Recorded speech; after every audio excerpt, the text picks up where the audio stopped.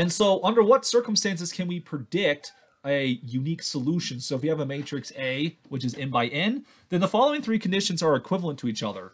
The linear problem ax equals b, I should say the least squares problem, has a unique solution, there's a unique least square solution.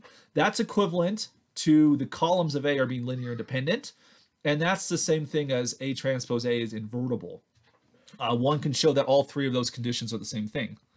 And like we saw before on the first example, when A transpose A is invertible, so that is we have A transpose A x hat equals A transpose B.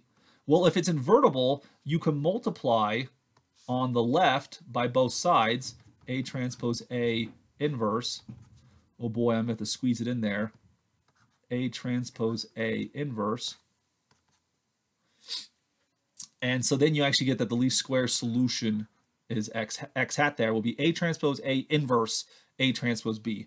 Now I want to caution you here that A transpose A inverse is not necessarily the same thing as A inverse A transpose inverse.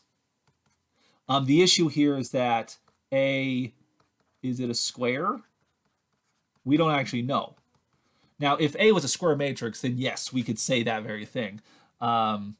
Because if A was a square matrix, it having linear independent columns would make it invertible. But the thing is, A could be any rectangular matrix, so A inverse might not even make sense. But A transpose A can still make sense because even when A is a non-square matrix, A transpose A will always be a square. All right? And so another thing I wanted to comment about here is that the least square, it turns out the least squares problem actually allows us to compute orthogonal projections without using an orthogonal basis. We have learned previously in this chapter that we can compute orthogonal bases using the Gram-Schmidt process. So we can actually do that, but it turns out, and with an orthogonal basis, we can compute orthogonal projections, but we don't need an orthogonal basis to do an orthogonal projection. So let's say we have a vector space W and we have a spanning set, preferably a basis. So assume V1 up through VR is linear independent. It needs to be at least be a spanning set. And for which case we can build a matrix A whose columns are that spanning set. And this will guarantee that the column space of A is equal to the same subspace W. And so with that in mind, let's think about the orthogonal projection of any vector Y onto W, called Y hat. Well, since W is equal to the column space, we can make that interjection there. And like we've been talking about earlier in this lecture, the orthogonal projection onto the column space is none other than Y column. And like we talked about here, Y column is just going to equal AX hat, where X hat is the least square solution to the system AX equals Y. So if you want to find, if you're trying to find Y hat, to do that, what you're going to do is find the least square solution to the equation AX equals Y. If you find a least square solution, then Y hat will just equal AX hat. AX hat. So you solve the least squares problem, then you multiply that by A, and that'll give you the orthogonal projection. And so that's kind of a neat little trick there. Continuing on with that, if we have a matrix A, which is n by n, and it has linear independent columns, so there'll be a unique solution to the least squares problem. And if W is the column space of that matrix A, then the orthogonal projection onto W, this will be the map Fn to W, it'll have as a standard matrix representation the following. That is, the matrix that represents the orthogonal projection will be A. That's a typo there. I'm sorry. Let me correct that. You get A times A transpose A inverse times A transpose. And that can kind of be a beast to compute, but the alternative is one doesn't have to compute an orthogonal projection, which orthonormal bases, although useful, have a lot of square roots and such. This thing might entirely avoid any square roots. There might be some fractions because you are taking an inverse, but this might be a more preferable way of computing orthogonal projections as opposed to an orthonormal basis. Also, to make connections with the QR factorization we talked about before, if A has linear independent columns, then it has a QR factorization. Remember, in the QR factorization, the matrix Q will be, its column vectors will be orthonormal. And with R, this will be a unit upper triangular matrix, right?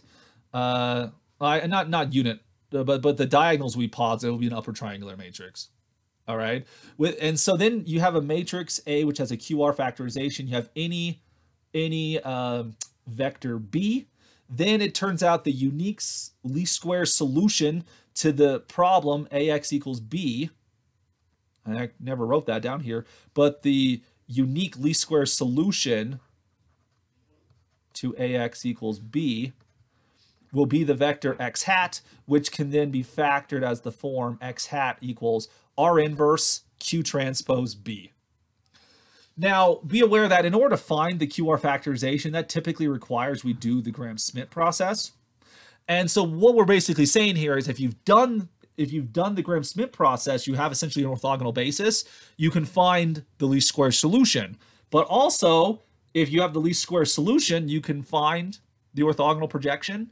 So the least squares problem and the least squares problem and the orthogonalization problem are essentially the same thing, hand in hand. You can choose one or the other if you prefer. And so to kind of finish up here, let's take the matrix A with the vector B that we had before. Remember, we solved that problem. There was a unique solution, which was the vector 1, 2. If we want to compute the orthogonal projection, we can take the matrix A and we can multiply it by this least square solution, 1, 2. And if we go through that, we're going to get 4, 4, and 3. Which this right here is the orthogonal projection of the vector B, 2, 0, 11, into the column space of A there, into that subspace W. So if you have the least square solution, you can find the orthogonal projection super easy. But that's if you already have the least squares problem solved. If you don't have the least square problem solved already, you can do the orthogonal projection by computing all these things. So we get 4, 0, 0, 2, 11. And like we did before, the inverse of A transpose A, I'm going to write the 1 over 84 above.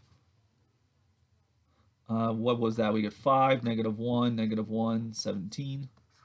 And then you have A transpose, 4, 0, 1, 0, 2, and 1.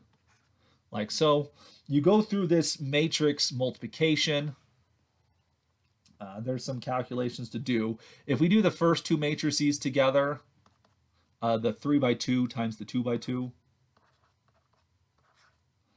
you'll end up with, let's see, you get 5 times 4 times plus 0, that's a 20. 4 0 times 1 and 17, so that's a -4. Do the next row, you're going to get -2 and positive 34. And then the last row, you will get 5 minus 1, which is a 4, and you'll get 17 minus 1, which is a 16. Times that by then 4, 0, 1, 0, 2, 1. If you do this 3 by 2 times the 2 by 3, you end up with 80, -8, 16 for the first row. You'll get -8, 68, 32 for the next row. And then you get 16, 32, and 20 for the last row. Although nothing is nicely divisible by 84, there are some common factors of like 2 and the such. So we can simplify this thing.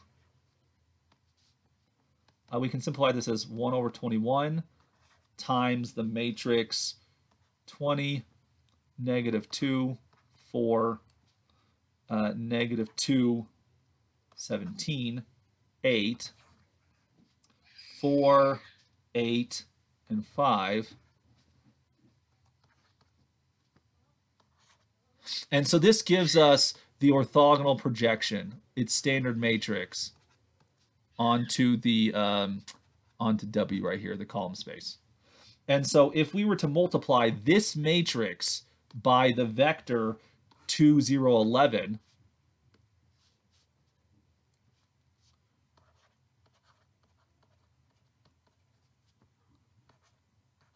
vector 2, 0, 11. Go through the details of that right there. You have this 1 over 21 sitting out in front. You're going to end up with 40 plus 0 plus 44. That is 84. Then you're going to get a negative 4 plus 0 plus 88. That's equal to 84 again. And then lastly, you're going to get 8 plus 0 plus 55. That adds up to be 63. And then all of those are actually divisible by 21. 84 is 4 times 21. And 63 is 3 times 21. And so you get 4, 4, and 3. Which, if you remember from what we saw above, 4, 4, 3, that was the projection. So this one looked really drawn out in terms of calculations, and that's because we computed the projection map matrix, and then we also the issue now is that I can continue, to multiply this matrix to do all the orthogonal projections. Like this one seemed a little bit longer compared to what we did before. That's because we also we solved the least square problem on a different page, but also this solution only really works for this vector 2, 0, 11. This matrix down here at the bottom does the orthogonal projection for every single vector we could do. So the least square problem helps with the orthogonal projections, and it helps us solve so many problems when there might be inconsistency.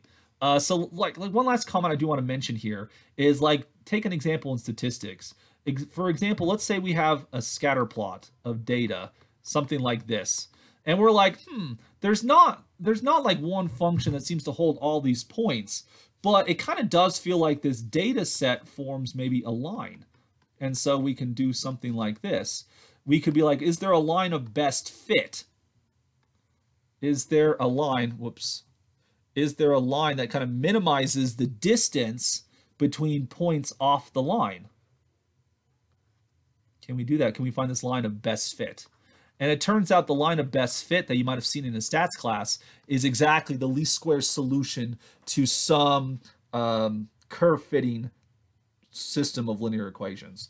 And although we won't talk about that this time, maybe we'll talk about it another time, this least square solution has immense applications to so many things, because so often our problems are inconsistent linear systems, but we need an approximate solution like this line of best fit, this best fit line. And that then ends chapter 4 and this discussion about the least squares problem. If you like this video, please feel free to like it, comment positively, subscribe. If you want to see more videos like that, subscribe and you can get updates as I upload more videos in the future. If you have any questions about the lecture today, feel free to post a comment and I'll be happy to answer that sometime in the future. Continue on with your linear algebra endeavors, and I will see you later. Bye, everyone.